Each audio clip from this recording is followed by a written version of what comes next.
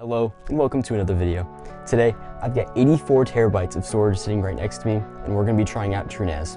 Without further ado, let's get started.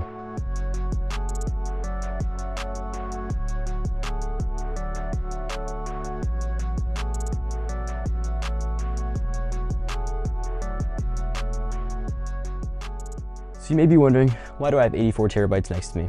And the answer is, because I can. I've got 84 terabytes of storage here from serverpartdeals.com. These are manufacturer recertified drives, and they are 14 terabytes each, and I have 6 drives. These are the Mach 2 Exos drives, which means they have 2 platters in them, each of 7 terabytes. So essentially, I have 12 hard drives here that are 7 terabytes each. And these are all going in this Dell PowerEdge R730XD server that is going to be running TrueNAS. The server is graciously spec'd out by TechMike New York, and they are a great server vendor. I highly recommend checking them out. So this project has a few goals. Primarily, I want to replace my aging Linux server that I have running most of my file storage. It's got about 80 terabytes in it already, but that server is pretty old, I guess. It's a R720XD. TrueNAS is gonna give me a ton more insight into my hard drives, the status and health of everything, of the RAID arrays and all that stuff. So my hope is that because I have TrueNAS, I'll be able to protect myself against bit rot and that kind of thing. By me using ZFS, I will also gain the extra speed and performance out of ZFS, and I'll also be able to configure and deploy easy backups with TrueNAS. I have never used TrueNAS before in my life, but today is the first day I'm going to be trying it out. So I do want to talk about the cost of all this stuff. So the drives alone were about $958, whatever that equates to per drive. I think it's like $170 a drive or something like that for 14 terabytes. It was the lowest cost per terabyte. I want to say it was like $2 a terabyte or something. The server itself was just a little less than the drives, and it's got 128 gigabytes of RAM. It's got a 3.3 gigahertz processor, well, 2 of them. I'll put the specs on the screen. It's got a RAID controller that essentially passes the drives through straight to the operating system. It's got a rear flex bay available for the SATA drives. And I think that's all I can think of. Oh, it's also got a 10 gigabit per second network card. It's got 2 1100 watt power supplies, things stacked, and I'm so excited. So one kind of interesting thing about these specific drives is that, like I mentioned earlier, they do have the 2x7 terabyte plots on them. So they are formatted a little differently in terms of how they appear on the computer, or on TrueNAS in this case. They will actually show up as individual drives, but the scary thing, I guess, is you don't want them to be in the same VDEV on ZFS. So ZFS is a kind of like a software-defined RAID, but it's a little more than RAID. You can look it up on your own time, but ZFS is what I'll be using in this video. There's a script from Level 1 Techs that I saw online that will fix this. Essentially, you just gotta make sure that the 2 7 terabyte disks do not pop into the same VDEV together, because if you think about it, if you format your VDEV for the ability to lose one drive, and this drive goes down, then you essentially lose 2 drives in that VDEV. So it's really important that you actually put some thought into how these are going to be added into the VDEVs.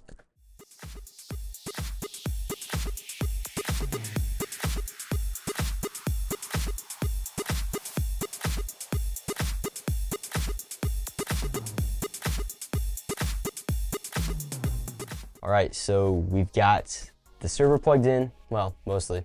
Monitor hooked up, we're ready to go. So in TrueNAS, you are able to have redundant boot SSDs, and that's what I'm going to do with this thing. So I'm going to find probably 2 128 gigabyte SSDs, because I think those will probably be best. I'd rather not have to put big SSDs in this thing, especially if they are just for boot drives. Okay, so the system is booted up. We are in the BIOS. I have installed 2 SSDs that are somewhere around 240 gigabytes each. They should be okay. So we're going into our boot settings here, you can probably see, and changing our boot to BIOS boot, because I'm assuming that's what we gotta do to install it. So we've got TrueNAS booted up on the server over here. If we take a look here, this is the TrueNAS installer. So we have the options for the TrueNAS authentication method. We can do an administrative user, which is TrueNAS_admin, or we could have a root user, which is not recommended. So we are going to be using the administrative user of the TrueNAS admin, and I will give it the password that okay, so we'll click sign in, and we should be into TrueNAS. So I have not configured anything on TrueNAS. You'll see, here we go. So you'll see we've got 125 gigabytes of free ECC memory. So I've literally never looked at a TrueNAS in my life, so this is just me just essentially raw dogging this at this point. Okay, let's go to storage here. So if we go to our disks up at the top, you'll see that we just have apparently one disk right here. It's interesting.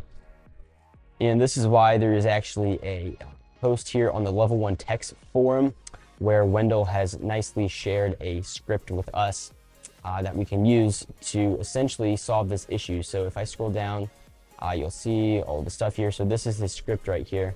So if we go back into here, go to System and Shell, Nano, Drive, add.sh, copy all this stuff in there.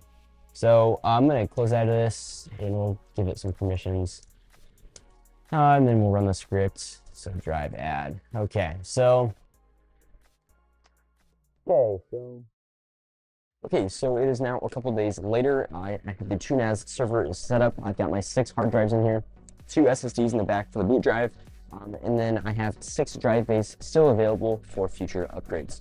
Now let me walk you through kind of the process that it went through for me to set up the server and get TrueNAS installed and ready to go. So it was quite the task, actually, and it was kind of surprising too, because I was not expecting to have that much work to do to get it set up, but it did take quite a bit of work. There was some commands I had to run in the CLI, or the SSH interface of it, and I had to find those from Lawrence Systems over on his community forum page. And essentially, these commands just basically set up the drives, so it automatically went through and found the serial number of every single drive, and then since the 2 platters have different serial numbers, it kind of mapped them out into TrueNAS that way. Now basically, now that that is done, we have a RAID Z1 pool, essentially. So you can think of it basically, each of these 3 drives are in their own pool, essentially kind of like a RAID 5, from what I know. We have 60.08 TB of capacity, so that's not bad. But honestly, it's pretty impressive so far. The speeds are actually not what I expected. They are a little slower than I expected, to be honest. So there's still some fine tuning that I need to do within TrueNAS probably to get the speeds up there. Each of these drives should be able to do about half a gig per second. And I'm only getting 5 to 8 gigabytes per second. All right, so I apologize for the mess on the desk, but I do want to talk about these 2 SSDs I will be installing to serve as my SSD caching for the ZFS pool. So these 2 SSDs together are about 2 terabytes. I don't think the size really matters. It's just the bigger the size, maybe the better. And with these drives, what I'll be able to do is have a cache of a bunch of data. So as I'm writing or reading from the array, I could have them serve as a metadata cache to kind of speed up the process of looking through folders and stuff. I could do a file cache, so it actually kind of caches the files. There's a lot of options there, but I will be using these to do some form of caching. I'm not sure yet. That will probably be talked about more in my follow-up video. I did want to just talk about these SSDs specifically, and I wanted to thank Tech Mike New York for giving me these 2.5-inch adapters so I can use these 2.5-inch drives in these 3.5-inch bays. I did not know that they even made these things, but they included 2 of them in the server shipment. So that is really nice to see. I never asked for them or anything, and they were in the shipment, and I'm glad that I got these because now I am able to have these drives fit nicely in the server, and I won't have to worry about any kinds of issues when I pull drives out, because typically you have to like hold the drive down and push it in. It's kind of jank, but with these adapters, should be rock solid. So that's the SSD caching. So that's about all for this video. There's lots more to come from TrueNAS, the virtualization, the backups, all that stuff I'll be making videos about here in the near future. But for now, that is all I got for today. Thank you for watching this video. Thank you again for Tech Mike New York for helping me out with speccing out the server. Thank you to Server Part Deals for selling these great affordable drives that have these dual platters, so they are very fast drives.